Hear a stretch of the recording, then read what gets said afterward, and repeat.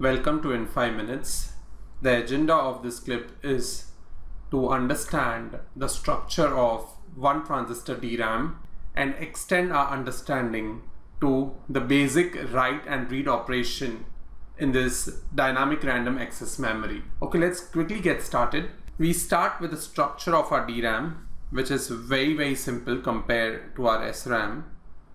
It's nothing but comprises of one pass transistor, which is nothing but our NMOS transistor, and it will have one of its terminals called connected to bit line. Some books or some authors want to call it data line as well, and the other terminal would be connected to a capacitor because it's for one particular cell out of a grid which can have multiple rows and multiple columns. So this is for one particular DRAM in this cell. That's the reason we call it C cell.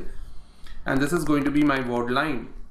This is nothing but a one transistor DRAM circuit. It looks quite small compared to what we had studied for SRAM, where we had two pass transistors connected to a bit and bit bar line, which in turn were connected to inverters. If you remember, we have drawn this at the transistor level and we have analyzed this as well, where these two were nothing but word lines, and this was bit and this was bit bar. So compared to 6 transistors SRAM, this looks quite compact, and hence the size of a DRAM is quite smaller compared to an SRAM. So the density is quite high. Density means more number of similar cells on the mentioned area. So here, because of 6 transistors, it will be less denser compared to a DRAM. However, if you look at it properly, if you look at the circuit of one transistor DRAM properly, you see that we have a capacitor, and the working principle which we'll slowly get into as we move ahead in this clip is going to be the charge stored across this capacitor. Now we know that capacitors to be fabricated on an integrated circuit occupies a lot of area. So this takes a lot of area. So though it's being a one transistor DRAM, because of the capacitor, it might end up taking a lot of area. So these days what we do is, in order to fabricate such capacitors which are connected as C cell to a DRAM, what we do is we used a trench capacitor, where a shape like that of a trench is created in the silicon or on the semiconductor. It is filled with thin oxide, which is nothing but acting as a dielectric. So it will be filled with thin oxide. Sometimes you also fill it with other dielectric. One other common example of dielectric is nothing but oxide, nitride oxide dielectric. Right now just presume it to be thin oxide, and then you fill this with polysilicon. So what's going to happen is, in very simple words, the shape of a trench is created in a semiconductor. So this side of the trench is your semiconductor or your silicon. In between there is a dielectric, and again you are putting polysilicon, which is nothing but silicon again. So this acts like a capacitor. Now this capacitor, though you might seem that it might take a lot of area, the surface area of this capacitor is very less. And more importantly, these days the way they fabricate it is, in a one transistor DRAM, they fabricate the capacitor on top of which they put this transistor, which is very small, so the area is optimized. So this is one thing which everyone needs to understand, that one transistor or one transistor DRAM, though being small in size, the challenge is the fabrication of its capacitor, which these days is fabricated using trench capacitors. So we saw the size, we saw the density of our DRAM. The speed of our DRAM is nothing but dynamic RAM, is much less compared to our SRAM, because it involves a lot of peripheral circuitry, which we will see as we move ahead. And the designing of DRAM is also one of the most challenging aspects, because there are so many sequencing phenomena which will take place, which we'll see as we move ahead in this clip. So the speed will be much less compared to SRAM, and that's the very reason why SRAMs are used as cache memories and not DRAMs, because they are very slow, though the area occupied by DRAM is less. Now the last point is, why do we call it a dynamic RAM? Here if we see that in this DRAM, the memory value is nothing but the charge stored on the capacitor. Suppose this capacitor has a value 1 which is stored on it, or its charge to VDD will say that it has a value 1, logic value 1 stored in it. And if it is discharged to ground, we'll say that it has a value 0 stored in its location. Now, the dynamic nature means when the charge is stored across a capacitor, at any point of time, if this pass transistor, which is acting as a switch, is turned off, we have already seen in the previous clips that there are problems called as charge leakage due to different leakage currents which are present, which will tend to lose the value of this charge, and eventually we might lose the correct value. So the dynamic name of this RAM is because it can hold its value, but when the switch turns off due to charge leakage, it might lose its value, and hence we need to have a refresh mechanism in order to hold our correct value, which was not to be the case in SRAM, because in SRAM there were back-to-back inverters connected in a feedback loop which will always ensure that our value is never lost. That's the reason it was static, or it could hold to that value. In dynamic RAM, due to charge leakage, the value is lost. So these are some of the basics which we need to understand with DRAM compared to SRAM. Moving ahead, let's understand the basic writing principle in DRAM. It's very simple because we know that it's nothing but a pass transistor or an excess transistor, with this being called the word line. This is nothing but my bit line or my data line, and this is nothing but my capacitor which will save the charge, or which will store the charge, to be more precise. The writing operation is very simple. Make your word line high. When your word line is high, whatever data, let's call this as data line also, anything you can call, and this we will call it as C cell, this node will call it as X, and voltage across this we will call it as V cell. So we know that when word line goes high, because it's a pass transistor, whatever is present on the data line will be passed to X. So suppose if my data line was 1 or VDD, my X would be 1. If my data line would be 0 and my word line is high, a 0 would be written. So here you can write either a 1 on this capacitor or a 0. These are logic values. However, we know that an NMOS, when used as a pass transistor, cannot pass a perfect value 1. It can pass a logic value 1, but it cannot pass a perfect value 1 at the output, or a perfect VDD at the output.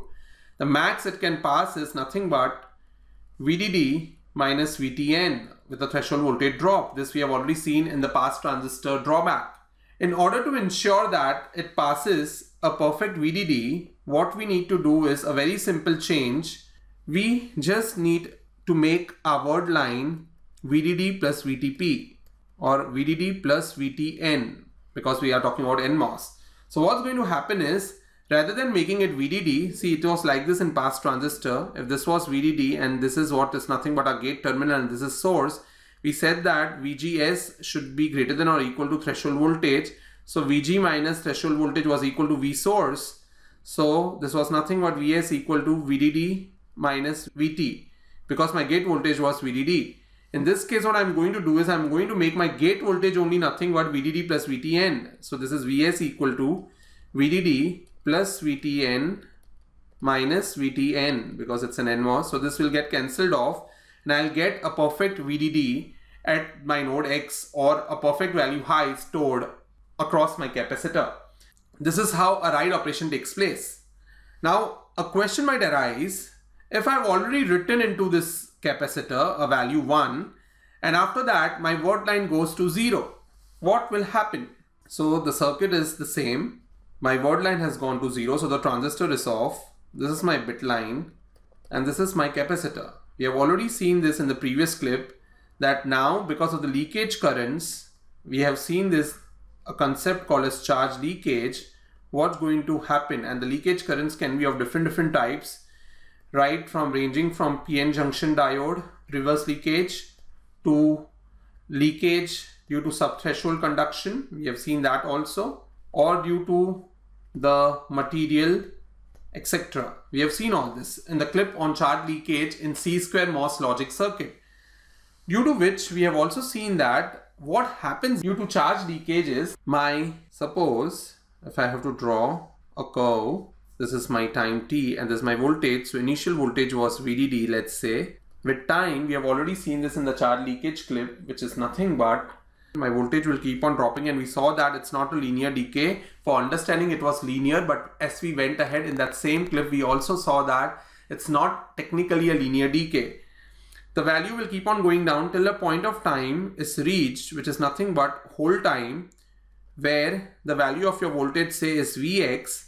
So anything about this will be still interpreted as a correct value, but once it crosses the hold time of the circuit, an incorrect value would be interpreted, and hence the value which was written on the DRAM cell is lost. And that's the very reason we need to have a refresh mechanism. So at that point of time in that clip, we had seen that the whole time, assuming the leakage currents as high as 1 nanoampere, we have seen this all in that clip, change in voltage equal to 1 volt and capacitor value is equal to 50 femtofarad. We have found the whole time to be equal to 0.5 microsecond. So it can hold the value till this point of time, till 0.5 microseconds, after which it will lose its value. So we need to have a refresh mechanism which says that there has to be a refresh cycle or a refresh happening in our DRAM circuit after every interval of time. And this also we have seen in one of the clips that this frequency of refresh is approximately equal to 1 by twice TH, where TH is nothing but my whole time. We have also seen this. So technically, what we are trying to understand here in the basic write operation in DRAM is, it's very straightforward to write into a DRAM when a logic 1 is applied to its word line. However, when word line goes low, and if my capacitor was initially charged to 1, due to leakage currents, my capacitor will lose its value and it will be able to hold its value till hold time, which is nothing but TH, and after which a refresh has to happen, otherwise the value is lost.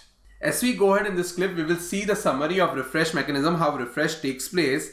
For the timing, remember that 4 steps will happen. Select a particular cell in a column or a row. Basically, if this is my DRAM 4x4, select a particular cell where you want the refresh to happen. Refresh always happens by reading that data in that cell. I will explain that to you as we go ahead. Read the data bits in that cell. Once you have read the data bits, you have to ensure that the value of that data bits is restored. Again, we'll understand this when we go into the read operations in details.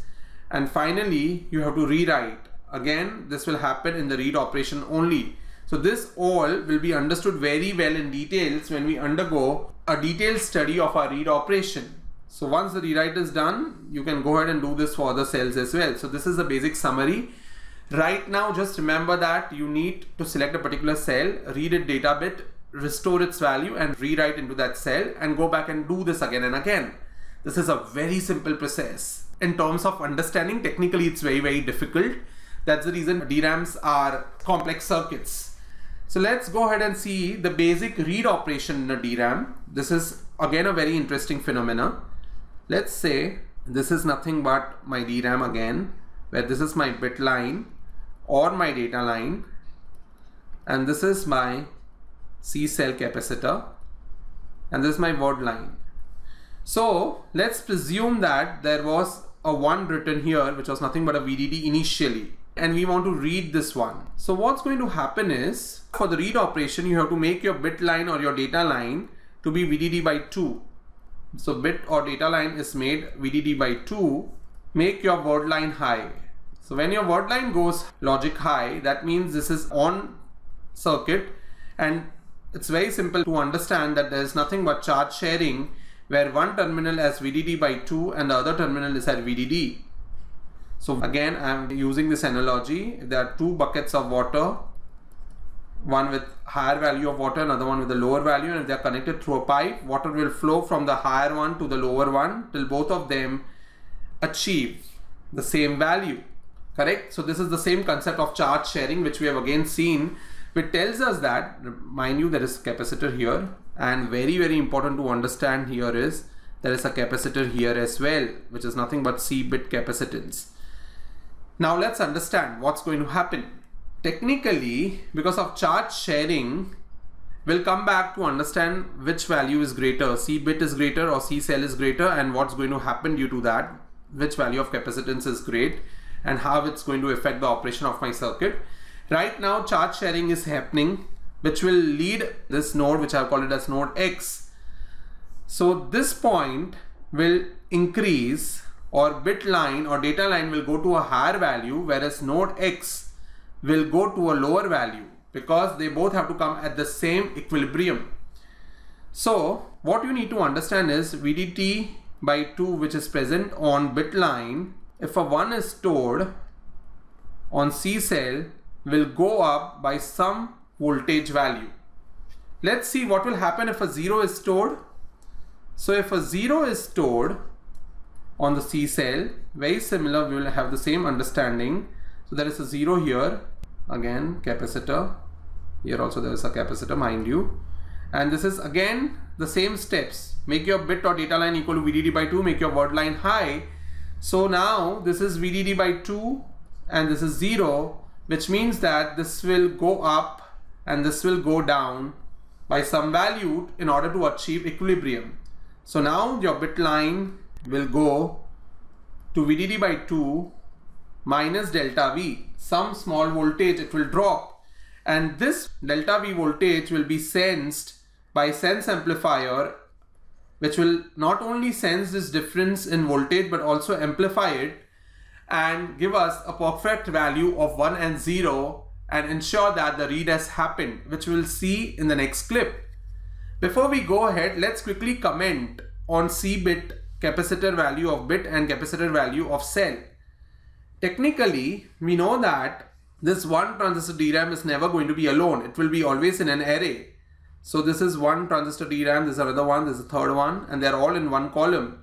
So, and all of them have their capacitance which are present. So this C bit capacitance, they are all capacitance which are connected in parallel. So it's added is a huge value. So C bit is equal to the capacitor value here plus this, because they are all in parallel, so it needs to be added. So C bit is a huge value, whereas C cell has to be a small value because we are going to fabricate it and we want a less area for our DRAM. So this has to be a less value. But how less it can go up to? Because if it is a very small value, this delta V voltage swing is not going to happen. So we will see this part of delta voltage swing or delta V or voltage swing in the next clip. And we'll also understand how read mechanism ensures that the refresh is also happening and the data is rewritten. Hope you have followed the basics in these clips. Stay tuned for further clips and thank you very much and take care.